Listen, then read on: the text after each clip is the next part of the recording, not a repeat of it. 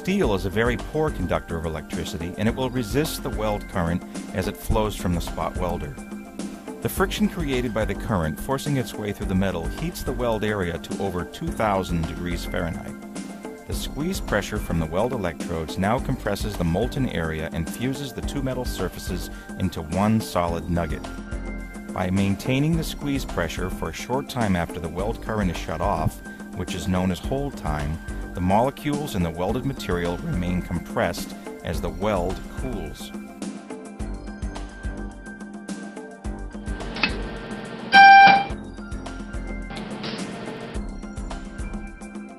This additional pressure results in a much stronger weld.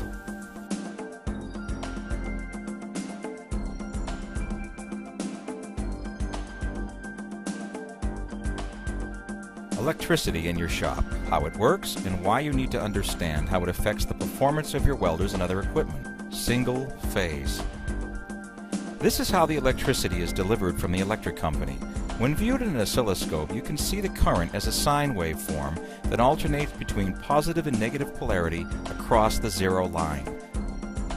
This form of electricity is called alternating current, or AC. The frequency of the wave cycles is always consistent, and it is measured in cycles per second, or hertz.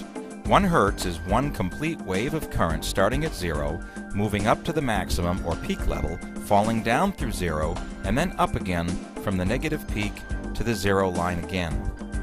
Let's look up close at one sine wave. The AC current waveform alternates through the zero line from positive to negative. At 3 different times in one cycle, the power is zero as the current completes the cycle. This means that there are inherent losses involved in AC power. The losses result in inefficient use of available power, and when used with resistant spot welding, the weld quality is negatively affected. As you can see in the slow motion graphic of this spot weld, there is an irregular, pulsating 60 Hz delivery of current. Get 3-phase power from the electric company if you want to use better welder technology for better welds. The entire waveform starts out as a single cycle, but it is followed by a second sine wave delivered 120 degrees after the first one, and a third sine wave is started 120 degrees after the second one. Remember, AC current has 1 sine wave per cycle, but 3-phase current has 3 sine waves per cycle during the same period of time. With 3 times the sine waves, the 3-phase current is much better than single phase. However, the 3-phase sine waves still alternate through zero, resulting in losses. To isolate the 3 phases and make the current more efficient, it can be directed through a device called a diode. A diode allows current to flow through it in only one direction. If a group of 4 diodes is arranged as a bridge and the AC voltage is connected across it, a bumpy but totally positive polarity ripple results. The process is called rectification, and the output that comes from this process is called direct current, or DC. The DC wave is much smoother than the non-rectified wave. This results in less loss and makes the 3-phase DC current better for welding than single-phase AC.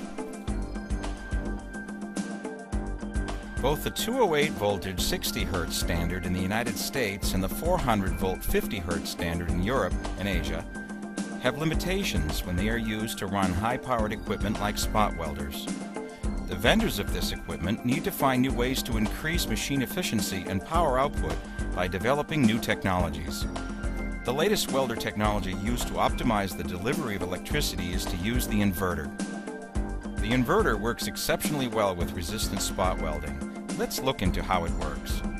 The same 3-phase current is employed, but before converting it to DC power, it is run through an inverter. The system converts the wave shape into a square wave. Square waves can be controlled better than sine waves, allowing higher operating frequencies. For example, a 3-phase DC spot welder that uses the older technology delivers 180 cycles per second. ProSpot's PR2000 uses inverter technology and operates at 2,000 cycles per second. The output waveform produced by the ProSpot PR2000 is perfect for resistant spot welding. As you can see in the slow motion, the current delivery is perfectly smooth. Another advantage with the inverter technology is that the current drawn from the body shop voltage source is reduced, which provides a surplus of power to other equipment in the shop. Old non-inverter DC technology would not allow this.